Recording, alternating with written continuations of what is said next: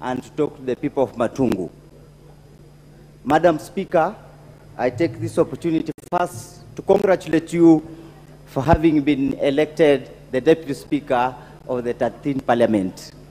And I also take this opportunity to congratulate my mentor and my friend, the Speaker, Moses Wetangula, for having been elected the Speaker of this House.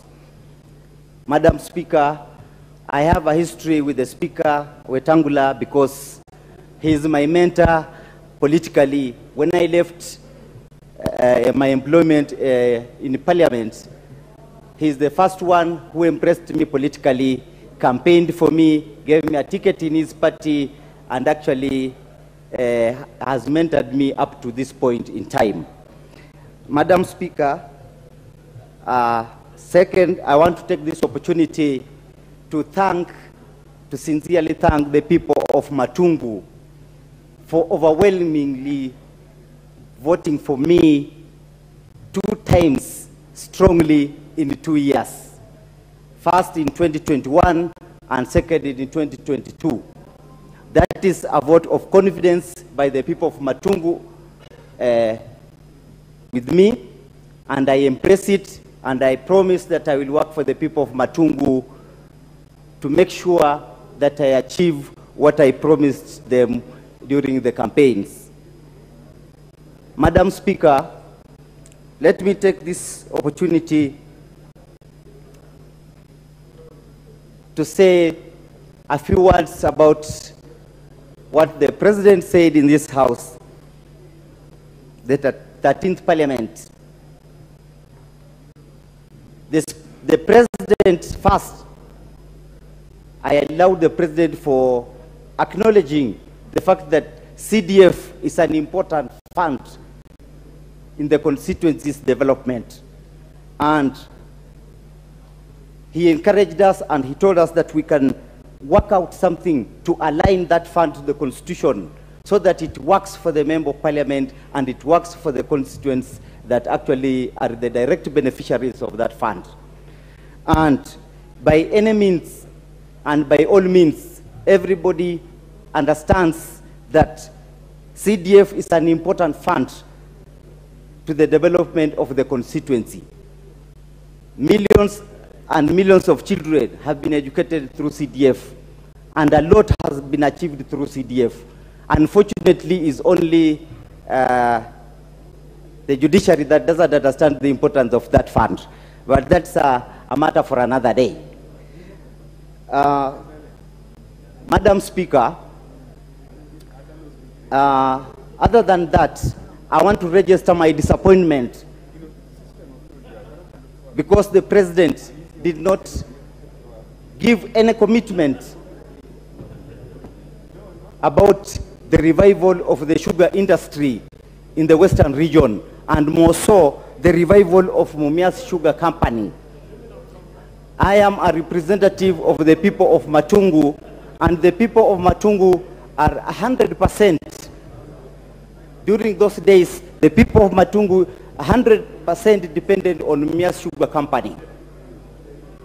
With the collapse of Mumias Sugar Company, Mumias Sugar Company collapsed with the dreams and aspirations of the people of Matungu and Mumias at large. And it is very imperative that the government of the day has to give some importance to the revival of the sugar industry. It gives us sleepless nights. It actually saddens us when the government of the day decides to ignore the issue of Mumias Sugar Company. The issue of Mumias Sugar Company is a very thorny issue to us. The residents of Matungu are desperate. Mumias Sugar Company was only their livelihood. We depended on Mumias Sugar Company 100% to achieve all our dreams. But unfortunately, it collapsed. All efforts to revive Mumias Sugar Company over the years have failed. For whatever reason, everything that has been tried about Mumias Sugar Company has failed. Right now, we have a businessman who is trying to revive the Mumias Sugar Company, but we have numerous court cases going on to stop the revival of Mumias Sugar Company. It is time that the government has to intervene and make sure that Mumias Sugar Company actually stands on its feet for the benefit of the people of that region. Madam Speaker, the people of that region and the people of Matungu are tired of being told to move on from the sugarcane farming. We are not going to move on because sugarcane farming is the only business we know. We have tried everything else, it has failed. We have tried maize, we have tried sorghum, we have tried cassavas, we have tried even avocados. But nothing is working for us, so we want our sugarcane back. And it's only the government that can help us. And so if the government can't help us, then we shall remain hopeless because we are not going to move on. We are not going to do the other things. So people should stop telling us to move on because we are not going to move on. We are going to farm sugarcane and we want it to be revived. Madam Speaker, the issue of youth employment did not come out strongly in the president's speech. This country, 75% of the population of this country is youth. But where do we take them? There is no elaborate plan for youth employment in this country. There is no elaborate plan for people to rise up from the poverty. We hear of the Hustler Fund. If actually they are serious with the Hustler Fund, the government, then they should give a good percentage of that fund to the farmers of Matungu and Mumias at large so that they can replant the cane, so that they can supply that cane to Mumias Sugar Company and other companies so that they can revive the sugarcane farming industry. Madam Speaker, this country, the economy, everybody agrees that the economy is in shambles. And instead of the government also joining the Wananchi in crying about the bad economy, it should give us an elaborate plan about what they are going to do to revive the economy in the shortest time possible. Madam Speaker,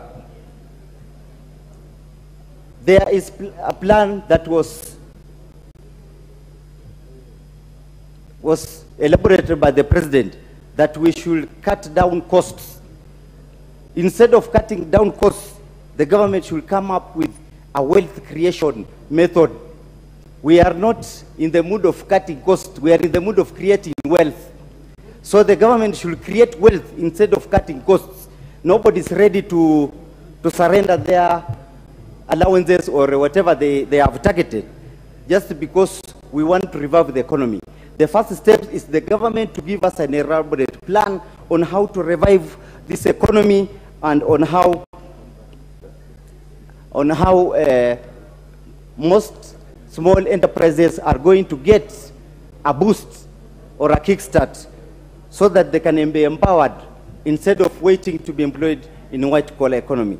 Madam Speaker, with those few remarks, I beg support. Thank you. Member for Busia.